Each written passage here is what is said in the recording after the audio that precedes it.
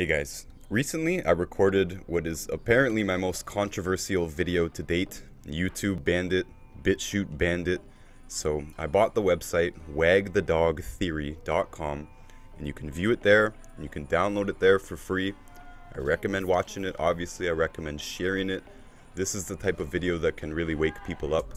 The video that woke me up most in 2007 was Zeitgeist the movie, and it also covered a lot of the same material in false flags and such. And the purpose of this video is to establish the point that I believe firmly, that all news is fake news.